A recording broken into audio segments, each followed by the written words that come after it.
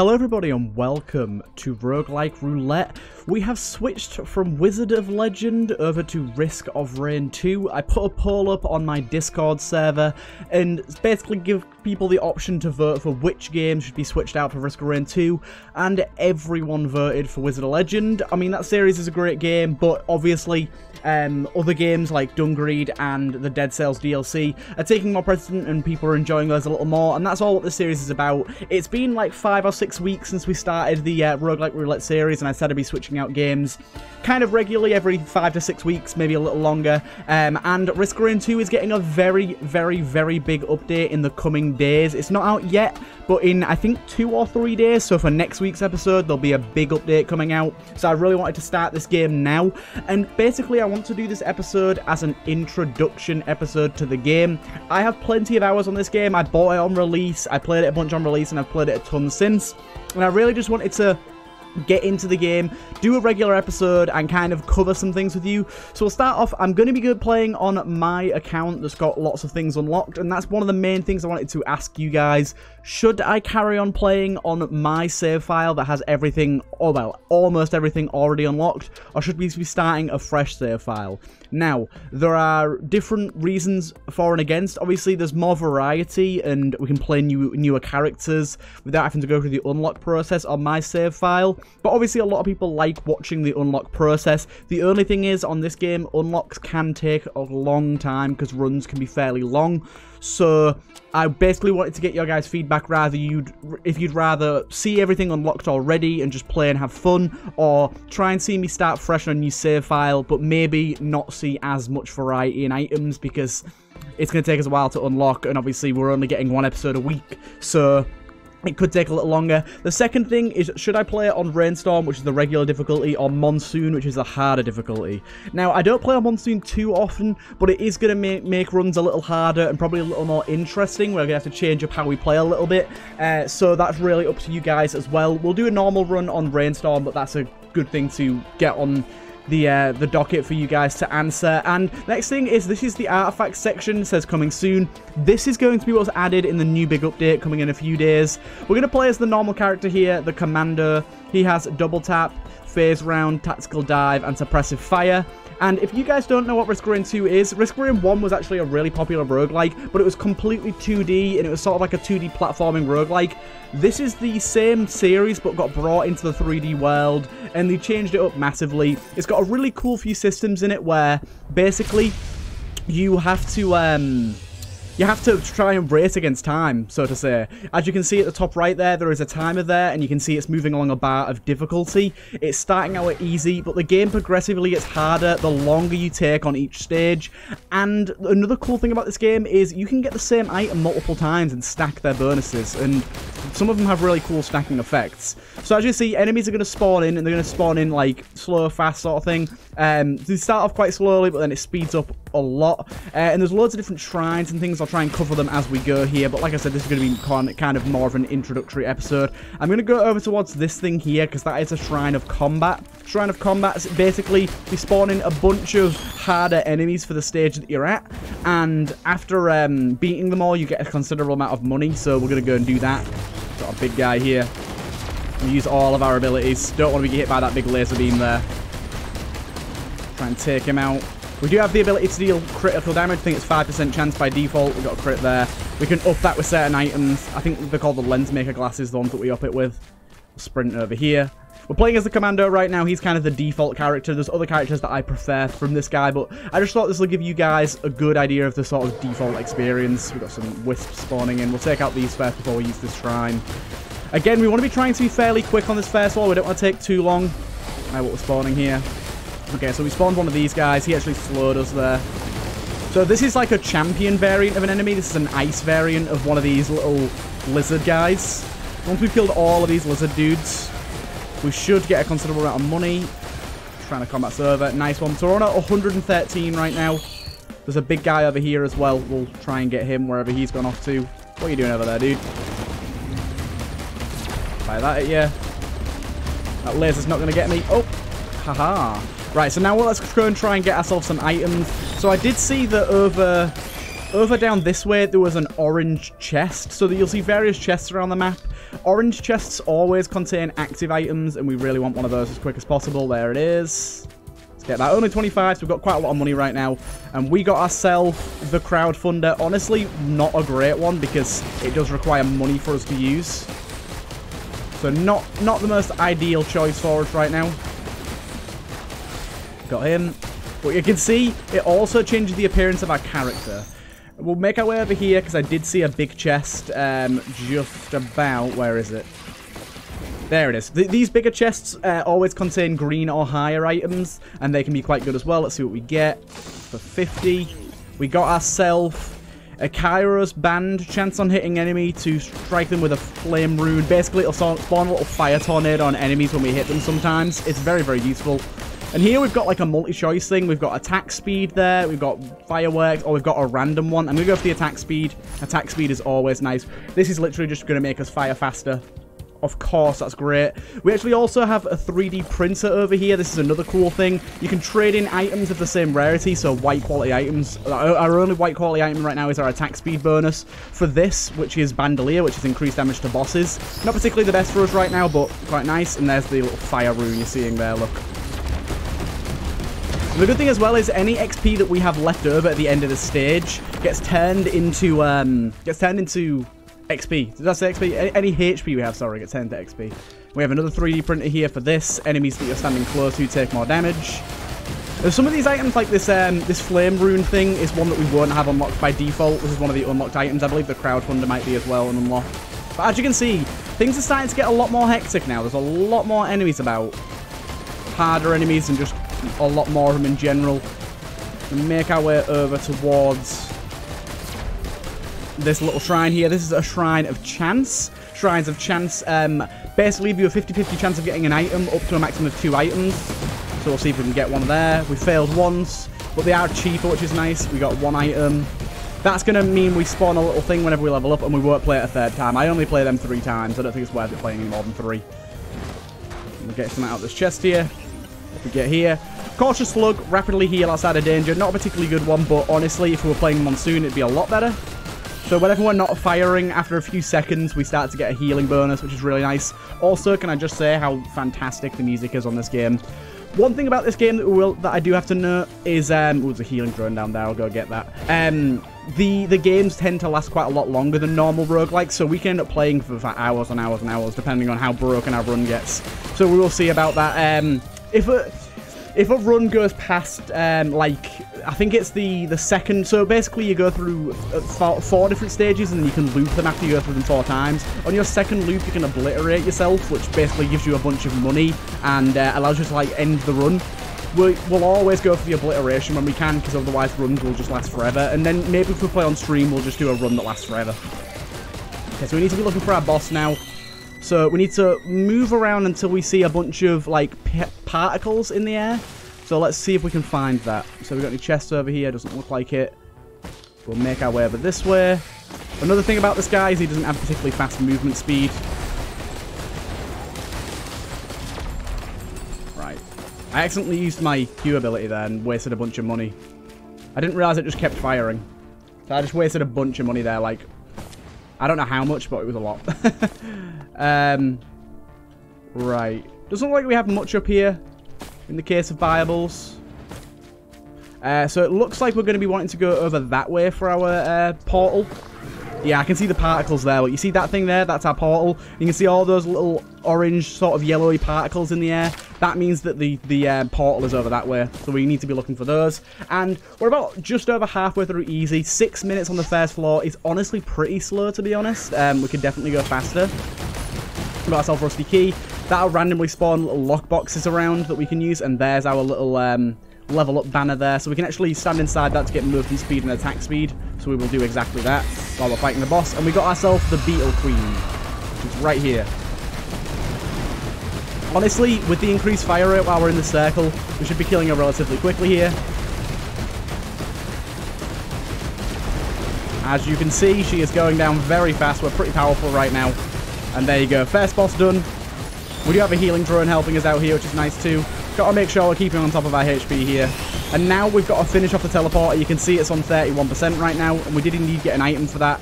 We got the old stealth war kit, old war stealth kit. Basically, that's going to mean that if we take a really large amount of damage in one hit, we go invisible and we can run away for a little bit. Enemies won't target us. Very, very nice. Oh, we got a Lunar coin there. Lunar coins are like a meta currency that you can use to get certain things in the game. You can use it to unlock some characters. You can use it at special shops. And it carries over between runs. So it's very nice to have a lot of that. As you can see, I've got a lot on this save file. I've got like 400. I played this game a lot. Right, so we need to kill enemies within this red circle here. And it'll keep progressing that bar. Oh my god. That's a lot of enemies. As you can see, our money's just rising and rising. And as soon as that teleporter's done and we activate it, all that money will disappear. And it'll turn into XP and level us up. Which is really nice. Got another war banner there. We got 2 levels up in the same area. We're just about done here. There you go. And all our XP gets sucked out of us. Levels us all the way up to nearly level 7. So now, because we're nearly level 7, I'm going to try and find the teleporter as soon as possible and level up on the teleporter. Whereabouts is it? I don't want to kill too many things because I don't want to level up too fast. So let's try and find the teleporter first, and then we'll sort of play a game afterwards. And as you can see, obviously because it sucked all of our money away for XP, we start each floor with 0 XP. It's another big part of this game. You've got to kind of start again each floor, which is good. I like that. Right, where are we looking here? So obviously I've recognized a lot of these maps. I've played all of the maps in this game a few times over, so I kind of know where I'm going. The teleporter does spawn randomly each time you play, so there's no guarantee that it's going to be somewhere where you know. I'm going to turn the game volume down just a little bit to like 15. There you go. Don't know if that'll be better for you guys. I can see it over there, actually. And we have 2 shrines of combat in this floor as well.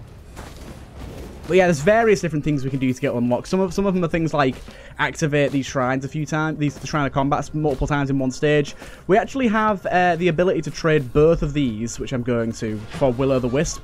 Will-o'-the-Wisp is great. Detonate enemies on kill. The more Will-o'-wisp you have, the bigger the explosion radius. And I think the more damage it does as well, actually. So we're going to go for that.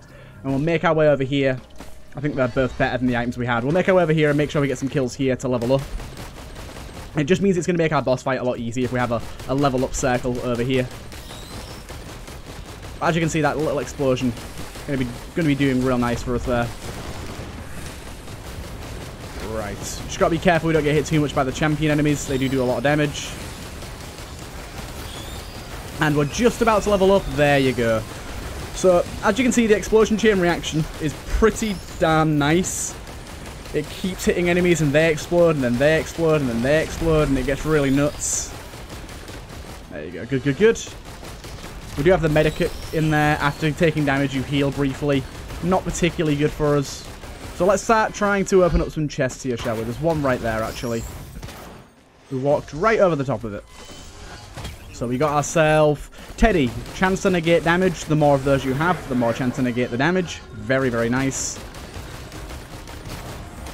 And as you can see, we're doing alright for now for damage. We've got pretty good setup so far. We need to keep looking around for chests. It's all kind of a game of searching around. Another great thing about this game is it has multiplayer, up to four people multiplayer. And I'll definitely do some videos on multiplayer. I've got a few friends that I play this with fairly regularly, and we all have a pretty good time in it. I'm sure you guys would enjoy seeing some co-op of this game. And maybe even a few of you can get involved yourself. That'd be kind of interesting to do, like a maybe sub-stream where you guys, your subscribers, can come and join and play this game with me, things like that. That'd be kind of cool. Right, we got a 3D printer there for... Ooh, yes. I'm trading everything for attack speed. I am trading everything for attack speed. Attack speed is so good, especially because you can have it trigger, like, status effects. Okay, I'm going to keep the teddy bear, though. The teddy bear's really good. I'm going to keep the teddy bear. Right, let's make our way over here. We want to be quick here. There was a shrine of combat up this way that we'll definitely take on, but now you can see firing a lot faster. A lot faster. And 3D printers are kind of the big way to get really powerful in this game. You can find a good 3D printer. Always a good way of doing it. But we can get if we can get a few things that trigger on hit. There's a few different effects you can get that trigger on hit. This is going to be really big with the fire rate we have right now. Right, take you out. How are you not dead yet? Dude, stop running away. There you go, got him. He's just running away from me.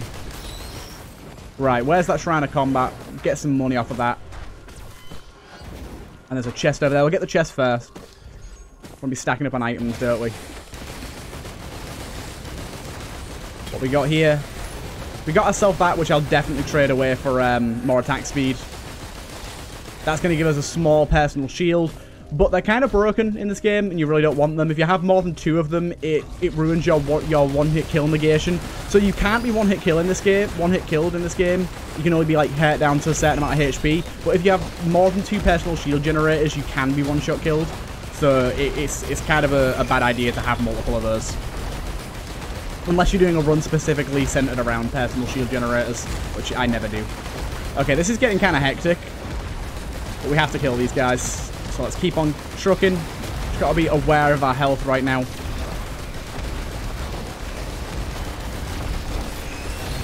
Oh my god. There's so many champions. Oh no, I dodge rolled right into those. I don't know why. But that was a chain reaction and a half there. That was beautiful. Will-o'-the-Wisp is so good. So if we get another green item, we could even trade that for another Will-o'-the-Wisp. Bigger explosion radius and more damage is just going to be so good. The bigger explosion radius is really what you want. And there's our lockbox. So we got ourselves that. And we got a rusted key out of a rusted key lockbox. Are you kidding me?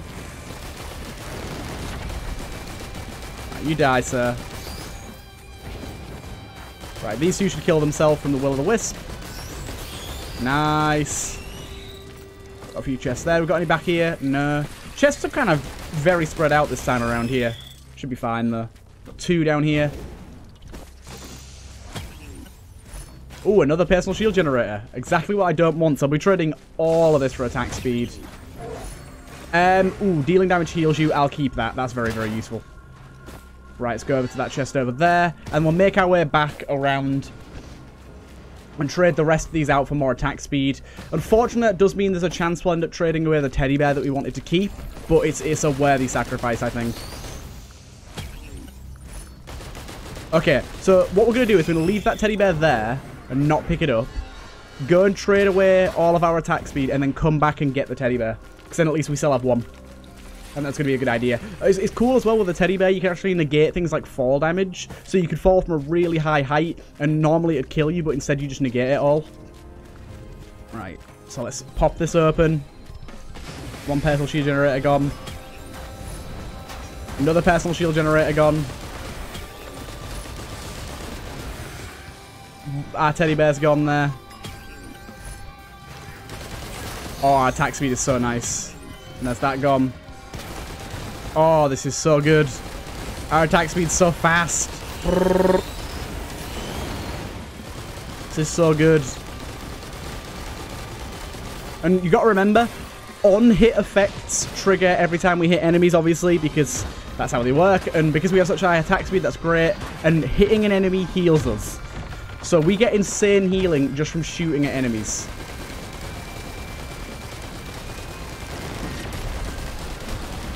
Just from shooting at enemies, we get absolutely insane healing here.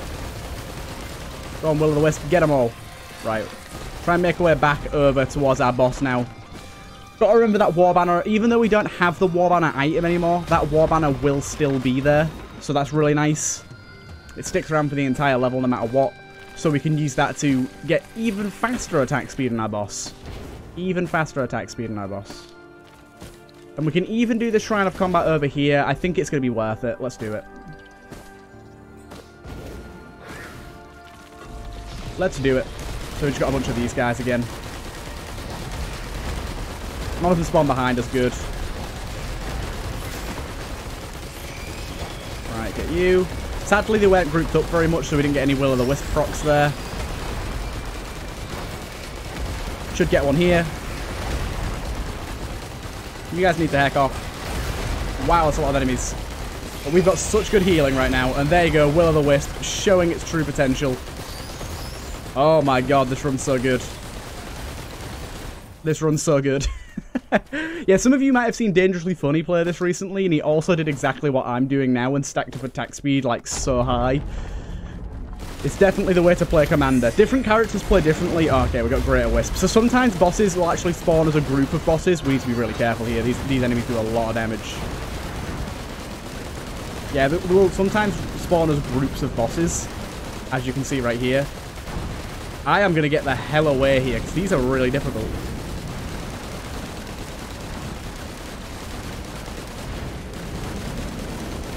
Right, we need to take out like one that's near all the rest of them. Oh my god. I'm taking so much damage right now. Come on, guys. Just group up. Group hug. There you go. Will have listed a lot of damage there. Healing drone's helping us out. Our teddy bear just procced there as well, even better. We're getting there. We're getting there. Okay, most of them are gone now, which is great. Need to make sure to dodge roll them if we can. Let's take out these guys. Watch this will-o'-the-wisp proc. Watch it go. Oh my god. Lovely. Right, take this guy out. Stop shooting at me. Got him. Good, good, good. Take out all of these. And we got ourselves the horn. Whenever we activate our active item, we get a burst of attack speed. That's going to be good if we get a better active item. Unless we can trigger it on this. No, we can't. This doesn't work. It doesn't trigger it, sadly. Oh, we got a chest there that we didn't get before. Nice. It's a rusted key. Okay, I'm going to go trade that rusted key away for more attack speed. I've got to. I know we're on hard already. We've spent way too long on this level. There's a big chest here as well. And you see, no way, there's one of these as well. Oh my god, I'm trading that for the will-o'-the-wisp. It could trade away our healing, though. It could trade away our healing. It's quite risky. Ah, I got rid of our teddy bear. God damn it. It's quite risky, this, but I'm going to go for it. Nice one. 9 attack speed this early. Yeah, we missed out on a shrine of I can't remember what they're called now. But basically it's a shrine that makes it so that 2 bosses spawn rather than like one. Well, 2 sets of however many bosses you're gonna get spawn rather than just one. And that means that you can get double the amount of items, which is really nice. So let's risk this. Please don't take my thing away. Yes. Okay. Oh no, it took it away. Okay. This is fine. Sadly, we lost our good item there. But we now have 5 will-o'-the-wisps and 9 syringes. Kind of insane. We're 20 minutes in, only just leaving the 2nd floor. That's pretty bad in terms of timing. We definitely want to be on the 3rd floor, like 10 minutes ago. No, not 10 minutes ago, about 5 minutes ago. Wait, I didn't pick up that lock key. I didn't even pick it up. God damn it, I traded that away for no reason. That's very annoying. So we've got to be careful now because we don't really have any sustain in terms of healing.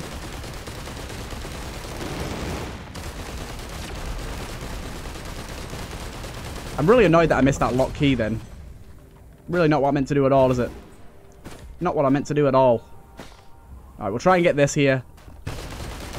Great, a wisp spawning there. As you can see, certain enemies start to spawn as regular enemies rather than just bosses, including actual bosses.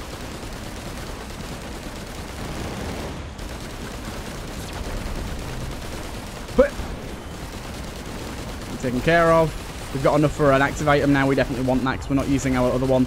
These guys are going to be problematic. Will-o'-the-wisp, go. Oh my god. Will-o'-the-wisp. It's incredible. Cleans all negative effects. That's not too bad.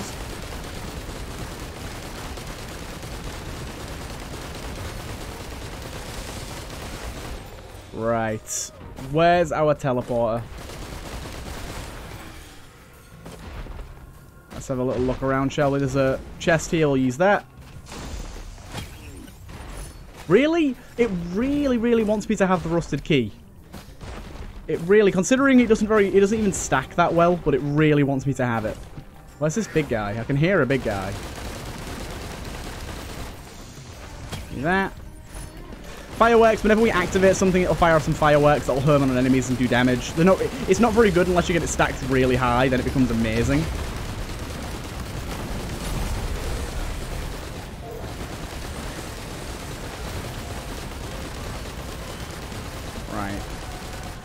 Keep going. Got another active item here. I'm actually going to pull that as well because we could get a better one here.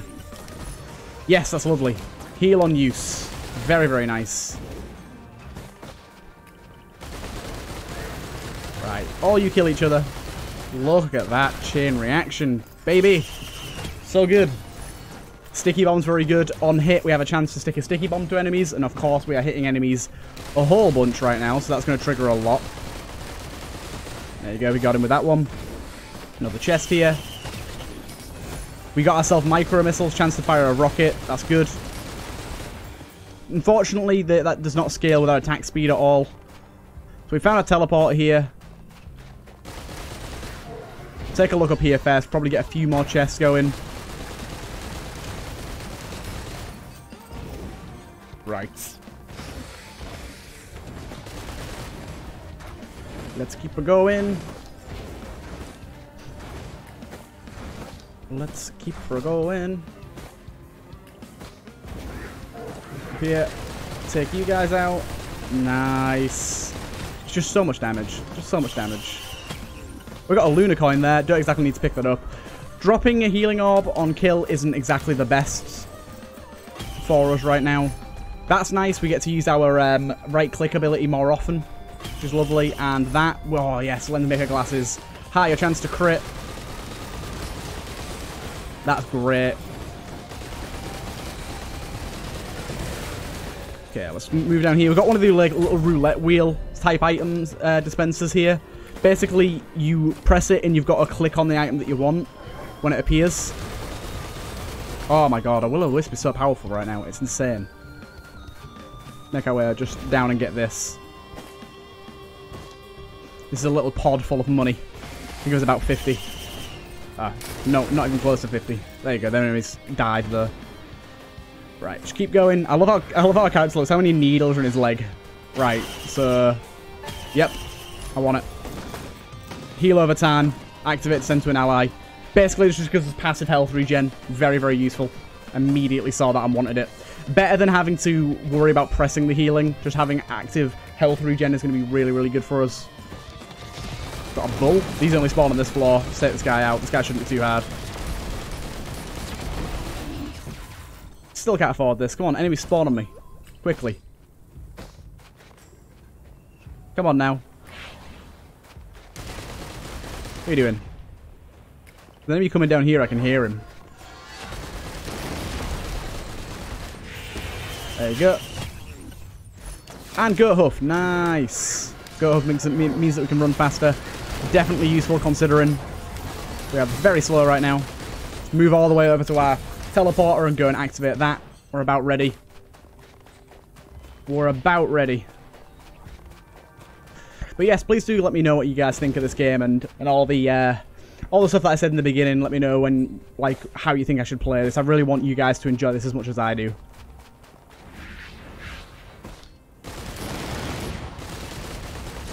Right, take care of you. Right. Teleport activated. What boss we got here? Okay, we got the Imp Overlord. We shouldn't have too much of a problem with this guy. I think there's two of them though, isn't there? Oh no, it's just the one. Just the one. Should be fine then. He does apply bleed effects. That is going to be problematic for us. Oh no, oh no, oh no. I might die here. I'm dead. Oh my god. I thought we were going to be okay there. We had a problem there of having just way too little healing. I should not have risked it and traded away that healing on hit effect. That was very good for us. I really should have just played normally. And of course, will-o'-the-wisp is only good if we're killing things. So maybe I should have been focusing more on the enemies around the boss to deal damage to him. That would have been a better idea. But either way, yes, please do let me know what you guys thought of this video and of this game for Roguelike Roulette. I hope those of you that were liking the Wizard of Legend series aren't too disappointed with it being filtered out of rotation, because it will come back. Games that get taken out of rotation for Roguelike Roulette are not gone forever. There is a chance they'll come back, so do not worry about that. Yes, I hope you guys have enjoyed this episode of Roguelike Roulette and the first episode of Risk of Rain 2. We'll be coming back next week with the Artifacts update. Really, really good update, coming with a lot of new stuff. I'm really excited for it, and I'll see you guys then.